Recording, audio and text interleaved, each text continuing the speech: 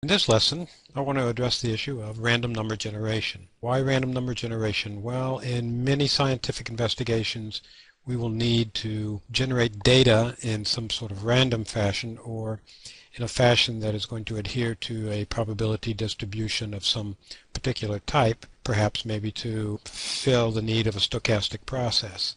In any case, the C++ compiler has the capability of generating numbers at random.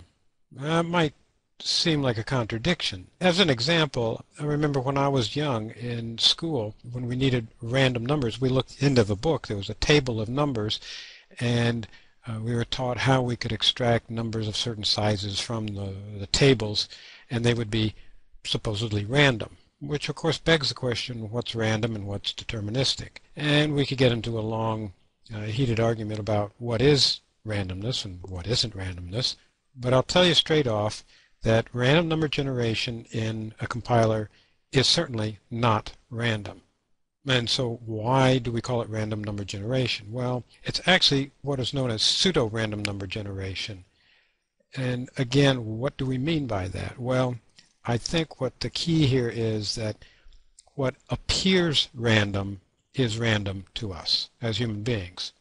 And so if we take a look at least one of the popular random number generation formulas, which is the linear non-congruential pseudo-random number generator, it looks like this, where x0, the first value in the sequence of so-called random numbers, is the seed value. It's the starting value. If we take that starting value, x0, and substitute it into this formula as xn, that means n is 0, and multiply it by a, add b, and mod by c, we end up with x1. So we have a sequence x0, x1. We take x1 and plug that into the formula, and that's going to generate x2, and plug that into the formula, and that'll generate x3, and so forth and so on. We end up with a sequence of what are seemingly random values. So what is it that this formula has going for it that makes the numbers appear random? It's this operator right there, the mod operation. That is what throws randomness into the results of this computation. Incidentally, the constants a, b, and c are best chosen as very large, mutually primed constants. Okay. I don't know what the formulation is for the random number generator in the new compiler that we use, but I do know it's there, and we can generate random numbers with a function call by the name of rand. Now, we have not covered functions yet, but we can still use them. If you simply follow the syntax that I'm going to show you here, let's look at this little program. I am going to output that right there. This is a function call. Now, you've seen some function calls so far. This particular function call is calling the random number generator, and what we're going to produce here is a column of seemingly random numbers. So if we run it, this perhaps is what we get. They look pretty darn random.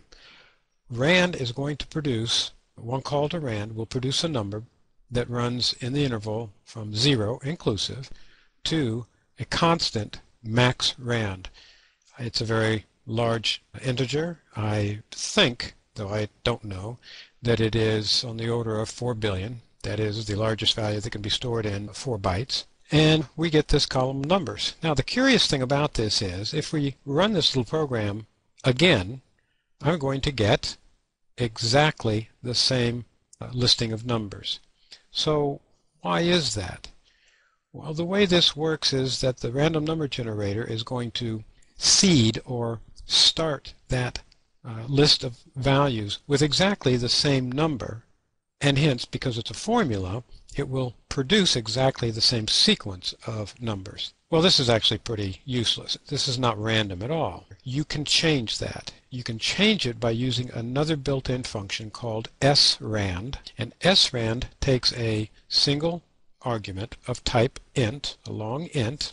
That would be what I'm passing in here, although this is of a different form, and that will start the random number generator at a particular spot. If you ignore what I have here for the time being, you can write this very same program and substitute in for what I've got written here as time null. Just put in 5. run the program, and you'll get a sequence of numbers. If you run it again, you'll get exactly the same sequence of numbers. If you substitute in the number 7, say, you're going to get a completely different set of numbers because you're starting the sequence at a different place. And that mod operator is going to give you a completely different sequence of numbers. It's going to look very, very random. Now, again, seeding with a constant value just doesn't do you a whole lot of good. What you really need is something that changes all the time. With each run of the program, if you seed it with a different value, then you're going to get a different sequence of numbers.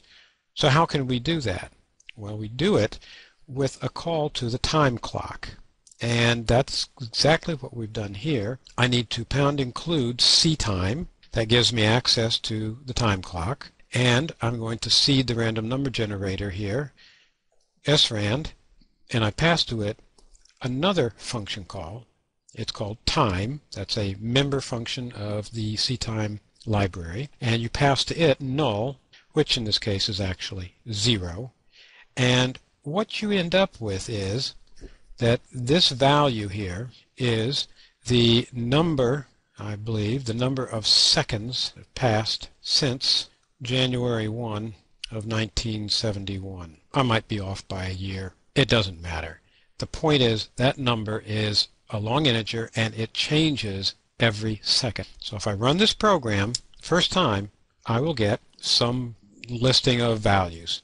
If I run it again more than a second later, which is usually the case, it takes you that long to press the buttons, you get another sequence of numbers. Now, if you're really quick, you produce the executable and press the button twice within 1 second. Most of the time, you'll get the same sequence of numbers. Every once in a while, 2 presses of the button will span a particular second, and you'll get different. But usually, you're going to get a different sequence of numbers.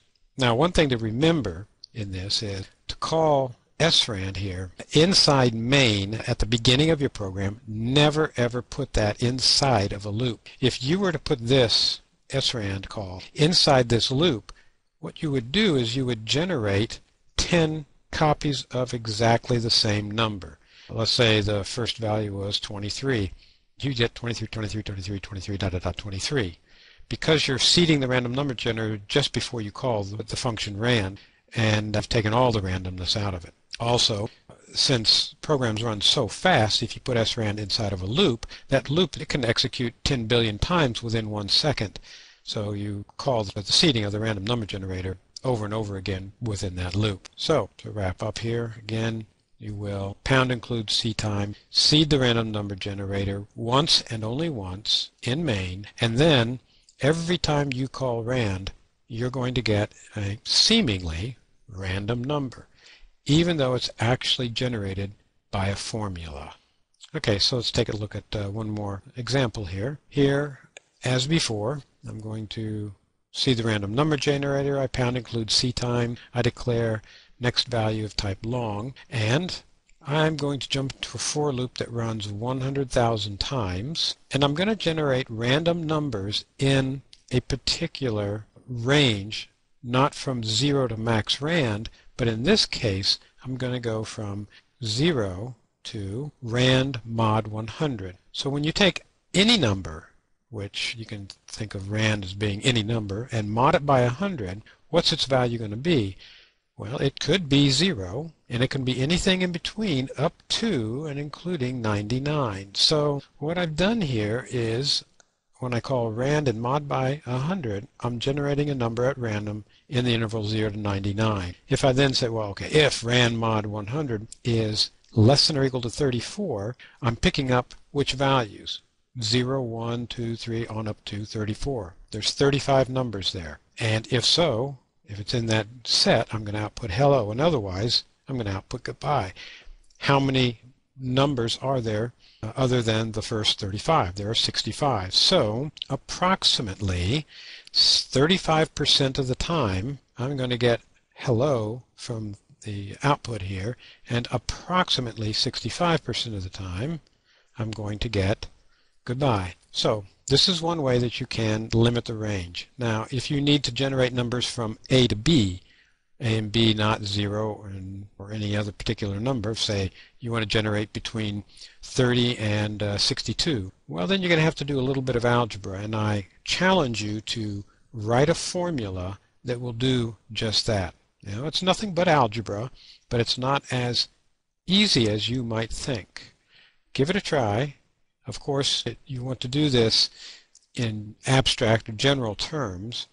Call your minimum value min and your maximum value max, and write a formula using RAND that will do just that. That is to say, generate values in the interval from min to max. That's a challenge for the day. And with a not so random ending slide, that is the end of my discussion of random numbers and random number generation, which are not really very random.